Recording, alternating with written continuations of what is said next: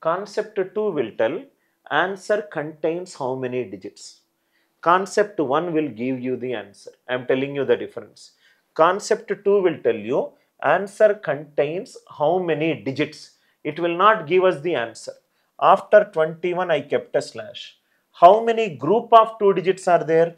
This is one group of 2 digits. This is one group of 2 digits. Answer contains how many digits? 2 digits. Suppose if it is 11449.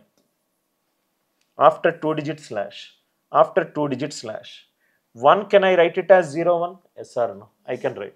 That means how many groups of 2 digits are there? 1, 2, 3. Answer contains how many digits? 3 digits. These keeping a slash after 2 digits will tell us how many digits are there in the answer.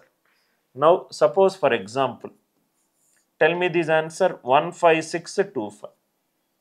1, 2, that means answer contains 3 digits. 1 can be written as 01. Are you all with me? First write down concept 2.